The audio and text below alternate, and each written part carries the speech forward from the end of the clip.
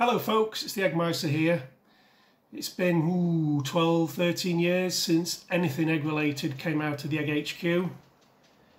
A little bit older, a little bit wiser, and I was just wondering the other day, if I was to start all over again and to create an Eggmotor 2.0 with all this hindsight and wisdom and maybe a few grand in cash, what would I do differently this time?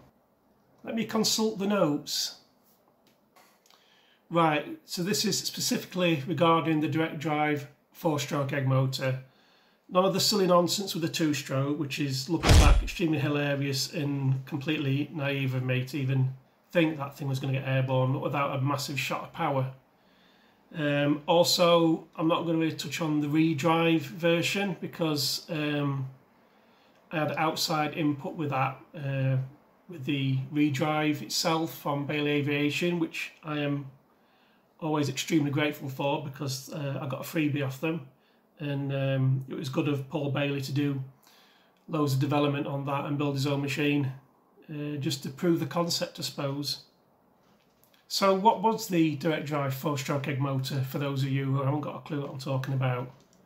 Well, in essence, it was a generator engined derived paramotor 4-stroke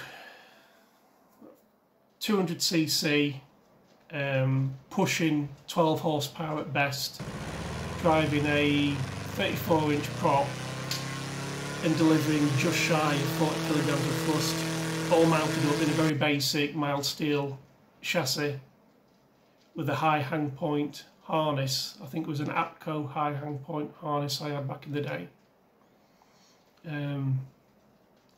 Very basic, very rudimentary, but it worked.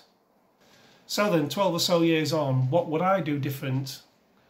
Well, firstly, I think the best gain I could hope to achieve, and this is using my brain, so this could all be wrong, would be to have a slightly different propeller made by Zor, who made all the props in the first place for me, which are large-scale model aircraft propellers. I was in contact with Zor a lot during the early stages of the direct drive Eggmotor. I did my own calculations and I deemed that the 34-inch by 10-inch pitch PJD-P, which means pusher prop,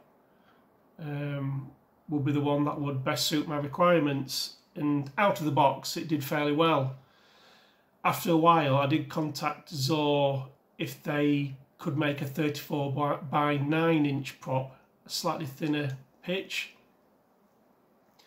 because the tuning parts on the engine were really for an engine at about 6,000 plus RPM, and looking back at the old videos, if you want to peruse them, you'll see that I never really got much above 5,000 RPM.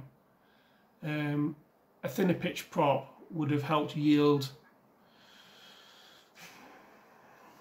2-3 more kilograms of thrust. The downside is it would rev a little bit more, it'll be a little bit noisier, increased wear on the engine. But hey, we're chasing thrust here.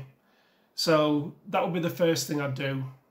Would get a slightly different prop. The only when I did ask Zor back in the day if they did do a 34 by 9-inch prop, they didn't, but they could, but it would have to be a minimum order of 10 units, and as the props back then were just over 100 quid each, there's no way I was prepared to spend £1,000 on a gamble, so that never happened.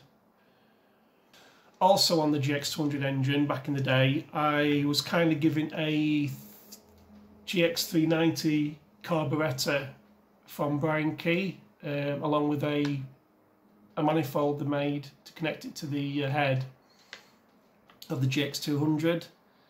I was hoping that the bigger carb would yield more air and fuel and I get more power, yet during testing I didn't get any more power, and I think from the High Marnham test launch videos, I think I had the GX390 carburettor at that point. I wasn't climbing as well, I mean, I might have had the 10-inch pot then as well, which would have reduced the RPM even further, so that could have been the overriding factor. It could have been the prop rather than the carb. But with hindsight again, I think I would rather stick with a bored out GX200 carburettor.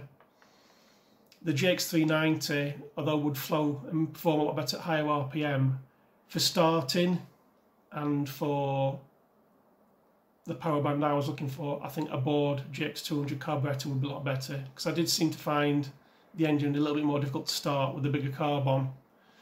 And as those of you will know, a 4-stroke's not the easiest of things to start. So yeah, that'll be the second thing. Revert back to a bored out GX200 carburettor. The third thing I'd like to change would be to recreate, with some tweaks, the chassis I made for the GX 270/390, the Flied Egg. Originally the GX 270 Mini Monster, I think I called it back in the day. It was a nice curvy chassis. Had one or two misgivings, but I really liked that frame, and I think bare metal weight of that frame was only 3 kilograms. Yeah, ideally aluminium titanium to try and mitigate the weight of the engine, but yeah, 3 kilograms I don't think were too bad for the frame. So yeah, the GX 270 frame, if you look back at the videos back in the day, I quite like that frame. It also made it a lot easier to add the netting in a conventional arrangement on most modern paramotors. The netting arrangement was a lot easier on that than it was on the original Eggmotor. Another issue of the day was the noise. I just had a straight through header exhaust, and on Sam's second test video, where he's climbing quite high above the farm near Pontefract,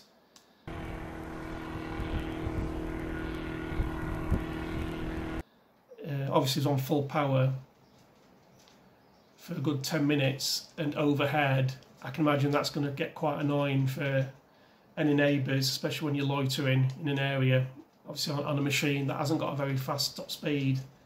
Could be quite annoying. So I would like a lightweight, non-power sapping, quieter exhaust of some description if I could. So that would require further investment, because there's very little investment in exhaust on the original Eggmotor. You pretty much bolt it on and away you go. The noise was a side issue. Back at the time, I just wanted power. I just wanted to get off the ground, clearly. Power! So yeah, the exhaust. Ultimately, I was hindered by finances back in the day, and if I was to do it again, I'd be hindered by finances once more. I think a good £5,000 would sort it.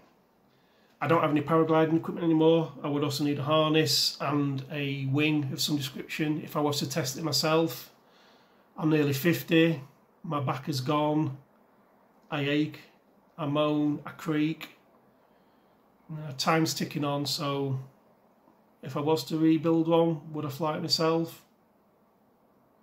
Who else would be the guinea pig? I don't think it'd be Sam, because he's in his mid-70s now. As fit as he is for his age, I can't imagine Sam would be willing to don the helmet in the motor once more. So anyway, those are just my thoughts. You can wake up now, I'm finished. It would be nice to create a Eggmotor 2.0, a leaner, more powerful, more aesthetically pleasing machine. But if you've got any ideas or thoughts or comments yourself, especially if you're a hardened Eggmotor watcher, maybe even a builder over the years, you might have some ideas that I've missed out on. So I'd really like to hear those comments if you could. Anyway, thanks for listening. It's Eggmeister out.